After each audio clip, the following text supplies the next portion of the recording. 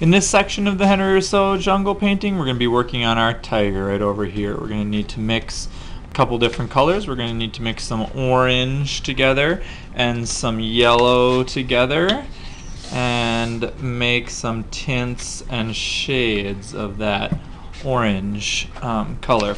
And we're also going to need some black to make the lines, but we're going to have to do that carefully over the top with a detail brush. I'm going to actually put a little black, like I always do, right over here on this edge. Just a little bit, don't need a lot. I'm going to get some white to make my tints.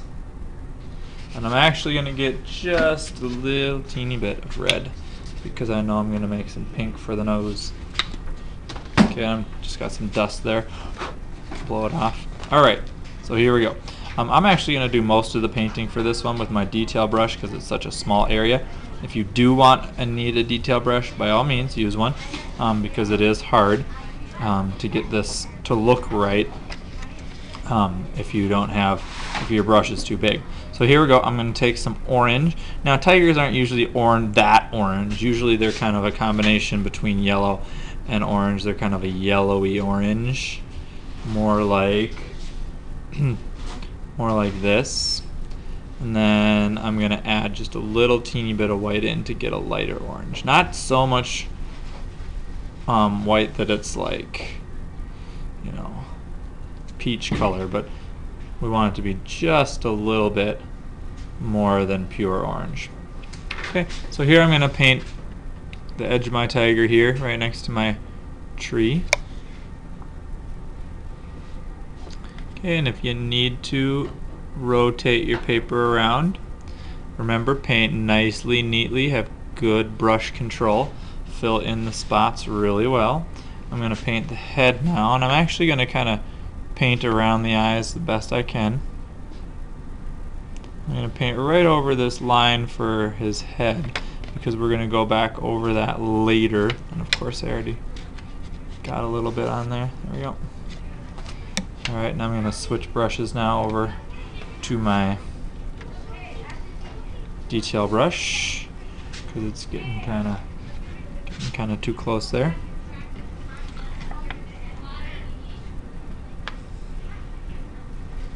As I fill this in, I want the paint to be thick so we don't see too much color behind it.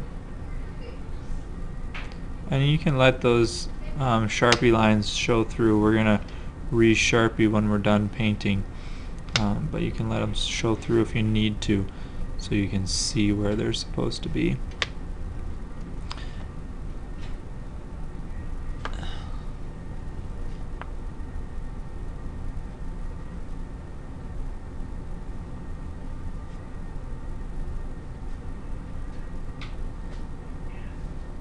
Okay, so there's my tiger, and paint down here for his bottom jaw.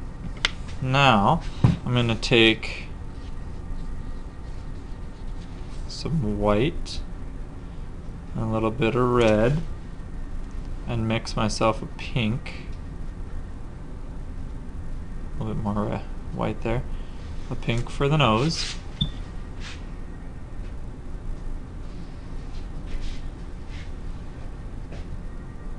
Okay, there we go, got a pink for the nose. I'm going to add some black. Okay, there's just pure black. I'm going to add the pure black in for the mouth. Be careful not to get it in your other spots where the paint is. So there's the black for the mouth. And then I'm going to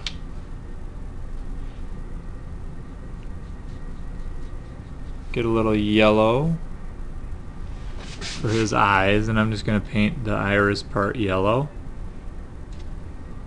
and then I'll leave it for the Sharpie at the end, and I'll put the black dot on with the Sharpie because that'll be easier. Now I'm going to take a little bit of brown from my other palette. There's some brown.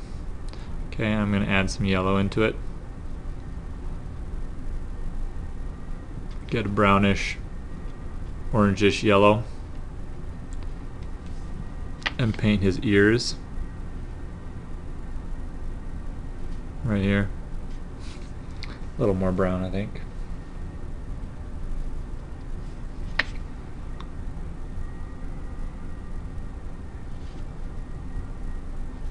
Okay, like that. And now we're gonna add just a little bit more white. I'm gonna wash my brush out because I got too much brown and other colors on there.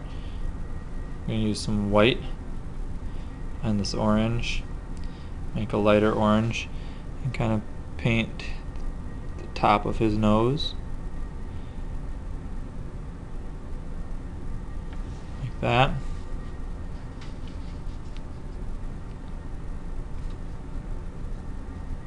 Use some red orange and paint the sides over here.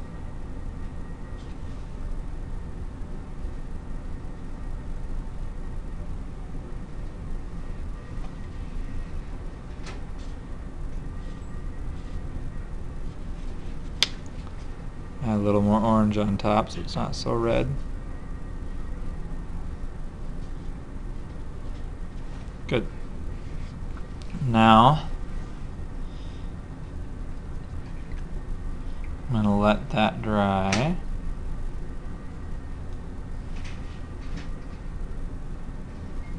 And we'll do the Sharpie with the tiger in our last session. When we do the Sharpie, we'll do the black lines on his body. And that ends the tiger session.